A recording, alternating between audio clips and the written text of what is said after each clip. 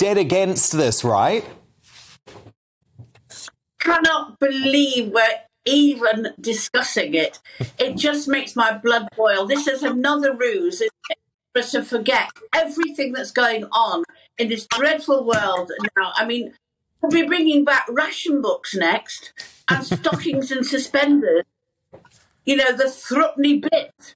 Why don't we bring that back? That would be really interesting. I mean, for God's sake, we've got enough going on in this world with people who can't afford heating.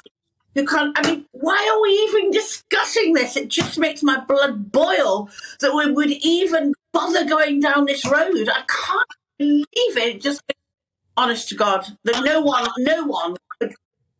one could talk this.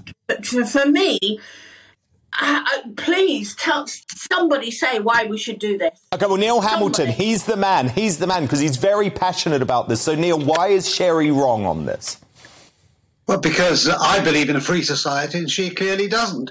Steve Thoburn, greengrocer in the northeast, was subject to criminal prosecution for selling bananas by the pound. How absurd is that? Why should the government tell us what measures we want to use in our private and daily lives? Things that are convenient for us, we should be allowed to use. Why should we have to use the metric system if two people want to trade in imperial measures? Nobody wants to drink 2.5 pints of beer in one single glass, which is what a litre is, more or less.